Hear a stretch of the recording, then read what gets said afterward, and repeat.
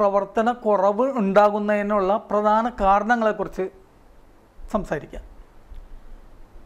തൈറോയിഡിൻ്റെ പ്രവർത്തനം കുറയുന്നതിന് പ്രധാന കാരണം ഒന്ന് ഹാഷിമോട്ടോസ് തൈറോയിഡൈറ്റിസ് എന്ന് പറയുന്ന രോഗം തന്നെയാണ്.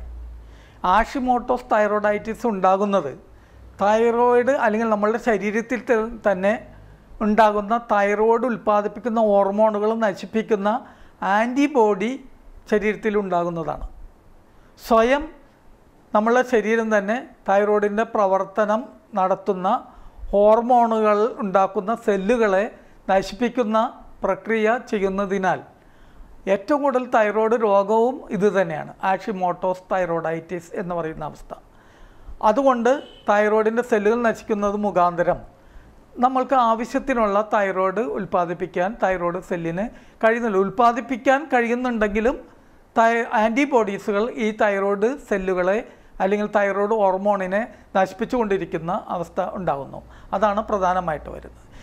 രണ്ടാമത് ചില ചികിത്സകൾ, ലിംഫോമ പോലെയുള്ള കഴുത്തിലുള്ള മുഴകൾക്ക് വേണ്ടി കൊടുക്കുന്ന റേഡിയോ ആക്റ്റീവ് അയഡിൻ ട്രീറ്റ്മെൻറ്റുകൾ, റേഡിയേഷൻ ട്രീറ്റ്മെൻറ്റുകൾ മുതലായവ മുഖാന്തരം തൈറോയ്ഡ് സെല്ലുകൾ നശിച്ചു പോവുകയും അല്ലെങ്കിൽ തൈറോയ്ഡ് സെല്ലുകളുടെ പ്രവർത്തനം നിലച്ചു പോവുകയും ചെയ്യുന്നത് മുഖാന്തരം ഹൈപ്പോതൈറോയിഡിസം എന്ന് പറയുന്ന അവസ്ഥ ഉണ്ടാകുന്നു.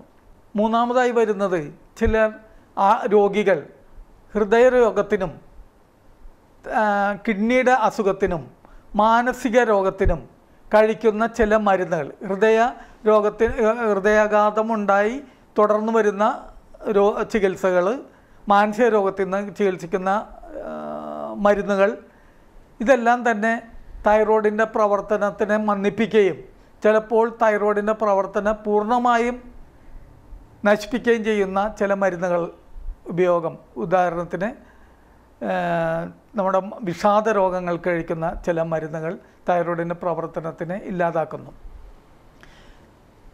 മറ്റു ചില രോഗികൾ തൈറോയിഡിൻ്റെ പ്രവർത്തനം കൂടുതലുണ്ടാവുകയും അതിനുവേണ്ടി തൈറോയിഡ് ഓപ്പറേഷൻ നടത്തിയ കേസുകൾ അല്ലെങ്കിൽ തൈറോയിഡ് നശിക്കുന്ന നിയോമർക്കസോൾ മരുന്നുകൾ കഴിച്ച കേസുകൾ, ഇത്തരം ചികിത്സ ചെയ്ത രോഗികൾ പിന്നീട് ഹൈപ്പോതൈറോയിഡിസം എന്ന് പറയുന്ന അവസ്ഥയിലേക്ക് പോകാറുണ്ട്. മൂന്നാമതായി അടുത്ത ഒരു കേസ് ഗർഭിണികൾ ഹൈപ്പോതൈറോയിഡിസം. നേരത്തെ നമ്മൾ സൂചിപ്പിച്ചു, ഗർഭസ്ഥ ശിശുവിനും തനിക്കും വേണ്ട ഹോർമോൺ ഉണ്ടാക്കുന്നതിന് കഴിവില്ലാതെ ഗർഭിണികൾക്ക് ഹൈപ്പോതൈറോയിഡിസം എന്ന് പറയുന്ന അവസ്ഥ ഉണ്ടാകുന്നു. അയഡിൻ, ശരീരത്തിൻ്റെ തൈറോയിഡ് നല്ല രീതിയിൽ പ്രവർത്തിക്കുന്നതിന് അയഡിൻ്റെ അളവ് അത്യന്താപേക്ഷിതമായ ഒരു കാര്യമാണ്. അയഡിൻ്റെ കുറവ് കൊണ്ട് തൈറോയിഡിൻ്റെ പ്രവർത്തനം വളരെയധികം കുറഞ്ഞു പോകുന്ന അവസ്ഥ ഹൈപ്പോതൈറോയിഡിസത്തിന് കാരണമാകുന്നു. ഇനി അയഡിൻ തന്നെ നമ്മൾ സഫീഷ്യൻ്റായ രീതിയിൽ സപ്ലൈ ചെയ്താൽ പോലും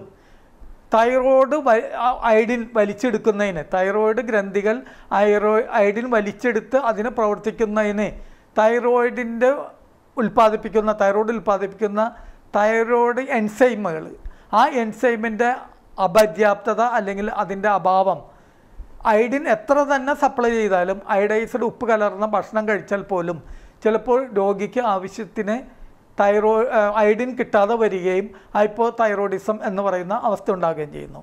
മറ്റ് ചില കേസുകളിൽ രോഗിയുടെ ഒരു ഹാബിറ്റ് എന്നോണം തൻ്റെ ഭക്ഷണത്തിൽ 3 നേരവും ഗോയിട്രോജൻസ് അടങ്ങിയ ക്യാബേജ്, കോളിഫ്ലവർ, ഇലക്കറികൾ, ലേഡീസ് ഫിംഗർ, വെണ്ടക്കായ മുതലായവ റോയായിട്ട് വേവിക്കാതെ കഴിക്കുന്ന സ്വഭാവമുണ്ടെങ്കിൽ അതും ഹൈപ്പോതൈറോയിഡിസത്തിന് കാരണമായി ഭവിക്കാറുണ്ട്.